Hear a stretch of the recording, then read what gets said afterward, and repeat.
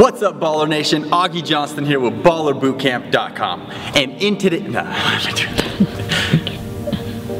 What's up, Baller Nation? Augie Johnston here with ballerbootcamp.com.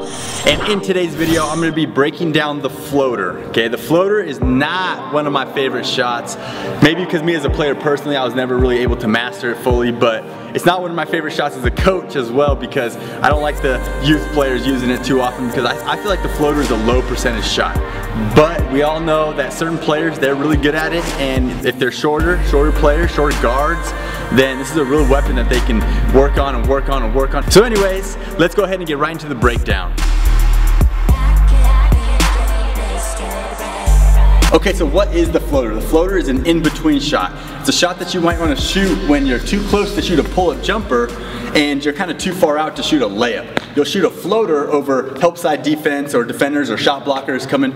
If you're able to float that ball high enough and get it to kiss off the glass or whatever and drop, then you're able to score over a big defender by using this move. Okay, so it's an in-between shot, and for a floater, the footwork is really important. Okay, we're not going to use like a left-right 1-2 step, but we are going to use what I call a stride stop, which is basically this. Okay, it's going to be right-left footwork. We're here, boom, right-left.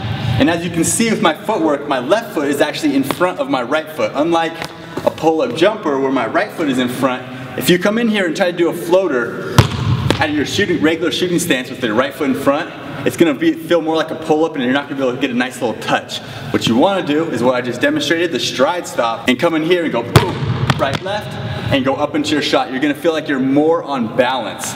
Also, little side note is if I'm able to get a step on my defender, get him on my hip, right, hold him off here, then I can come in here, boom, boom, keep him behind me, shoot the ball here, and get my floater off with some protection and just by getting an inch on my defender and getting him on my hip. Okay, so that's another reason why this footwork is important. Now for the actual shot, if you are at a good angle, you want to use the glass, okay?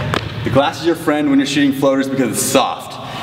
You don't need to shoot like a follow-through jumper. Sometimes you'll see players shoot it and they'll have a follow-through, so there's no really right answer on this one, but a lot of times too, and what I prefer is no follow-through. I'm basically gonna say high five to somebody and shoot it up like a little shot put almost. Okay, so here's what it looks like. Rip through, boom, right, left, up, soft, say high five, and kicks it off the glass. Okay, so if you're attacking straight down the middle, you don't necessarily need to use the backboard. You can go for swishes, but it's the same thing. Okay, we're striding into it, boom, boom, going up into our shot. If you're having a player that's really struggling with the footwork, you can tell them to turn sideways.